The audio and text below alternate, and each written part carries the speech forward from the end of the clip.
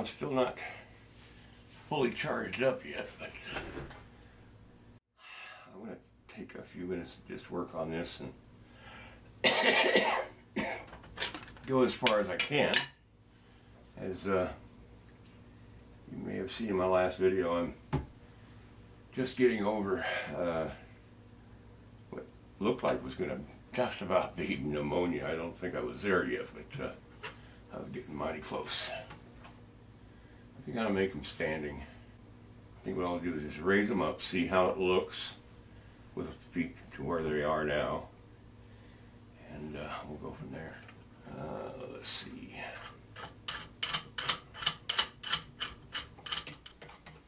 The reason I want to do a mount man piece is because next month that DiCaprio movie's coming out, and I want to take advantage of the people's interest in mount men, and that'll be created by that movie.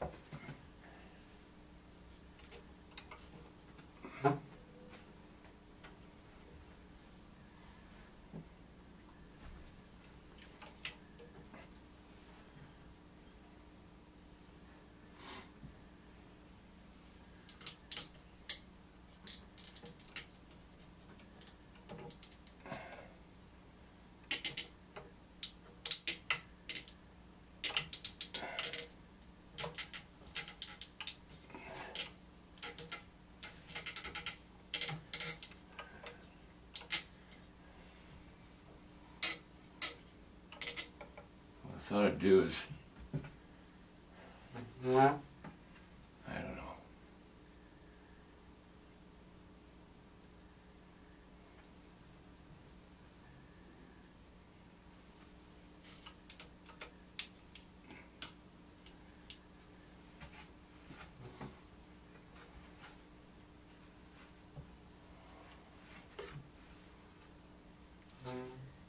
I was thinking of having him, this mountain man, had gone out and got a Canadian goose, and he's bringing it back to camp, and as he's coming back to camp he hears something behind him, and he's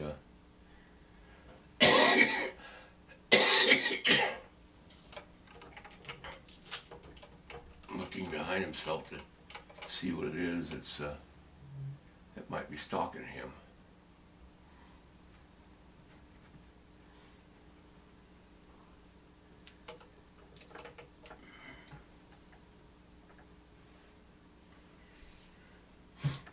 Well, that's a thought anyway.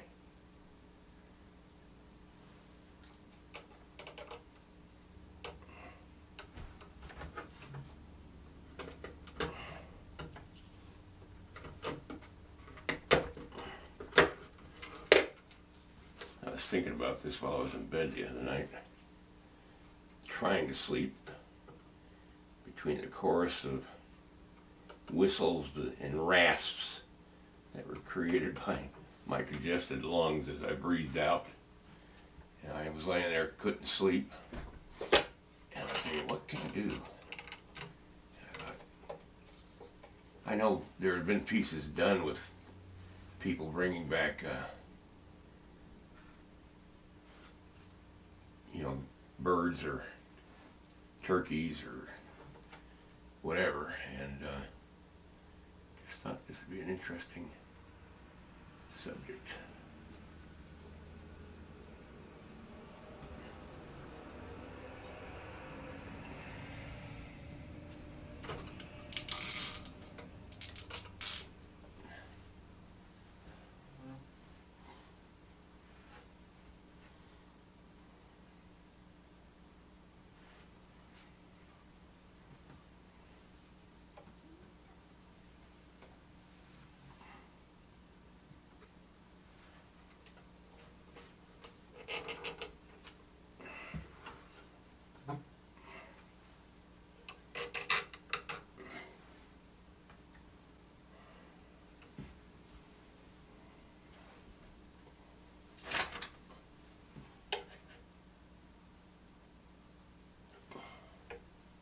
Make sure the ankles are the same distance from the baseboard. We get a lot of Canadian geese out here, and that's why I was thinking about it. And this was a major fur trapping area during the 1840s. This valley saw Jim Bridger and all kinds of mountain men. Osborne Russell, who was a trapper who kept a journal while he came out in the 1830, I think it was, and trapped all up and down this valley over in the Yellowstone Park area. Spent the winters at Fort Hall, Idaho. Of course, it wasn't Idaho at the time. There we go. Everything seems solid. All right, now, one more thing I need to do.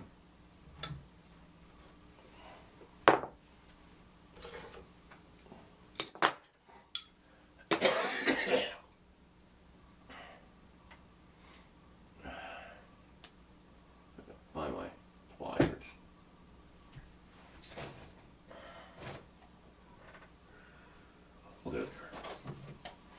Okay, now on these true form armatures, the hips are made for women and not for men, so you can change it with by taking off, maybe a quarter of an inch of the hip. It won't hurt anything, it just make the hips a little narrower.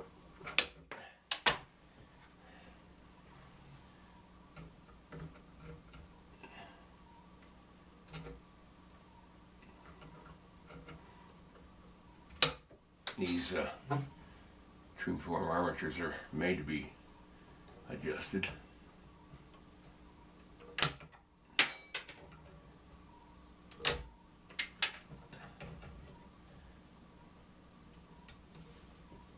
There we go.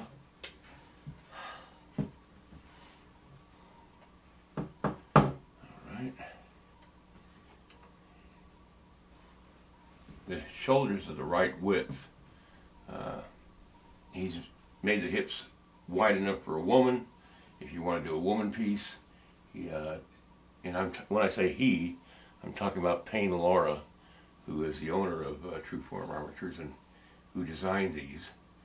And he made these exacting as far as proportions and length of bones and stuff like that.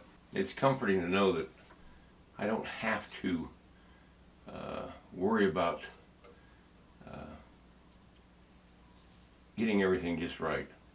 You're constantly checking yourself, make sure that the leg bones are the right distance between the joint and the knee and the other joint and down to the ankle. And with True Form, you don't really have to do that. So Payne Laura took a lot of time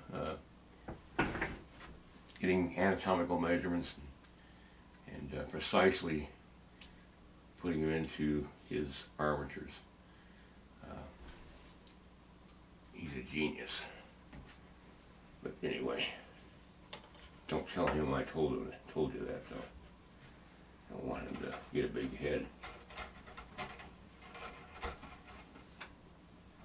Payne is a heck of a sculptor himself. He does a lot of monumental works, and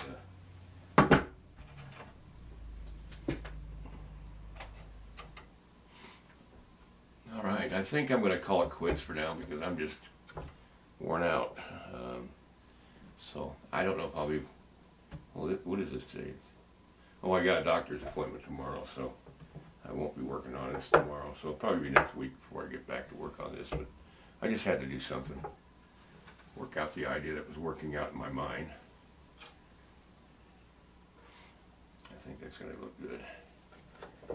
So one of the first things I'll do next week is design the base. I will probably want to make it round because these things always work out better on round because then they can fit anywhere on a table or a pedestal and they don't look weird. Just to show you through my dirty window and screen how beautiful it is outside right now, but how very cold it is too. All right, good night. See you next week.